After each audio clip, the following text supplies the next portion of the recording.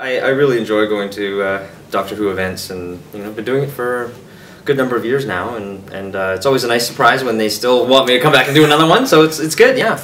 I did not think that when we were shooting the thing that 20 years later I would be celebrating it, but here I am, so it's great. I've got a decent amount. I still remember quite a bit about it, actually. I've written about it in my book. Obviously, there's a few I finally cemented, because it's easy to. There is some scientific evidence now that when we access our memories, they change. They biochemically change in our brains. They're actually manipulating them as we access them. So it's possible that you might tell a story over and over again, and then it morphs, kind of thing, over time, right? So it's kind of nice to get all this stuff on paper and have it be, and have the original, some of the original production documents to reference as well. So it was really helpful, because memory wouldn't serve me, but I had these documents to reference. Well, on this day we were at this location, and so it's kind of nice. So yeah, so there's a load of stories in there. I don't know if if I tried to do it all right now, it would take us 3 hours probably, but I don't know.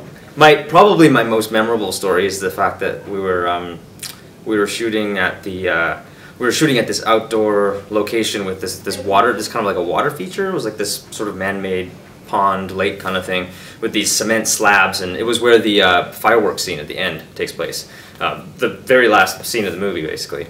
And we were setting up for a shot, and I think we were actually rolling on the first take, or maybe doing the blocking for the scene, and all of a sudden I felt this pull, this force acting on my body, and wham! I was in the drink. Oh. So I guess at some point I just stepped backwards off one of those concrete slabs and was literally completely covered in water, and so some of the crew thought it was funny, but others had to do a lot of work to get me cleaned up for the shot. So. And I hate cold water too, so it's one of those memories that just I'll never forget it. But I mean that doesn't mean that my memories of the movie were not fun or anything like that. It was a blast, obviously. Daphne, we've now gone to loads of conventions together now, and we get on like peas in a pod. She's lovely to work with. I mean, there's no one can say a bad thing about Daphne. She's just a really lovely lady. And Paul, same with Paul. I've never heard a bad thing about Paul, and we hang out. We didn't do necessarily a lot of filming together. I probably spent more time with Eric Roberts, for example, right? But since the movie, going to conventions and such, whatever, we've become friends, and he's obviously quite busy still, so he's not at every event that I'm at, but sweet guy.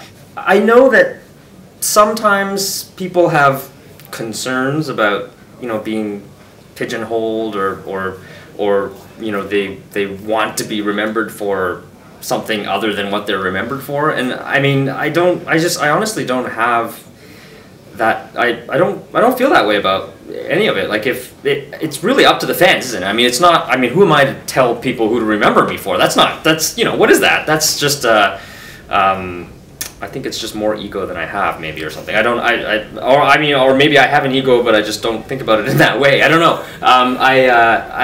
I'm very grateful that people remember anything, really. So I know how hard it is to remember something I did 20 years ago. So for them to remember something I did 20 years ago is just a treat, really. I don't make it out to the UK that often. I was here for the 50th, the big 50th celebration or whatever, but it was such a big event that I think some of the fans here, weren't able to find me or whatever, but I've had more than a few fans being, saying I've waited a long time for you to come to the UK, and I've really wanted to, get your autograph on this, or have a chance to chat with you or whatever, and this was the time. They got their opportunity to do it here, and so I think that's really great. I hope that I get to do it again sometime soon.